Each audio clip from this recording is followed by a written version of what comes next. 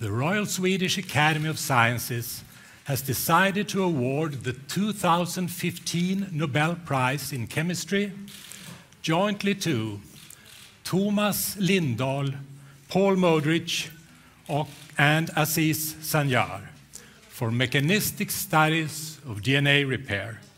Changes to this reaction happens about 200 times.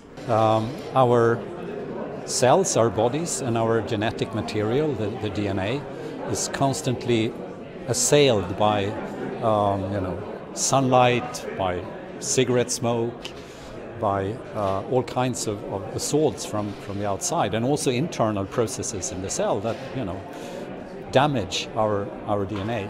And what these three laureates have explained in exquisite detail is how our cells can correct all these damages to the DNA and rebuild the DNA, rebuild the genetic material. So these discoveries have actually made it possible to develop new kinds of drugs against cancer. And it's based on the idea that cancer cells already have kind of a weakened DNA repair system.